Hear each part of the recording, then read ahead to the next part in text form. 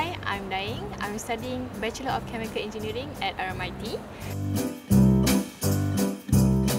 Today I would like to share something with you guys. Okay, before I come to Melbourne, my mom always asked me to learn how to cook Malaysian food, but I always said that it's okay. If I want to eat Malaysian food, I will buy in here.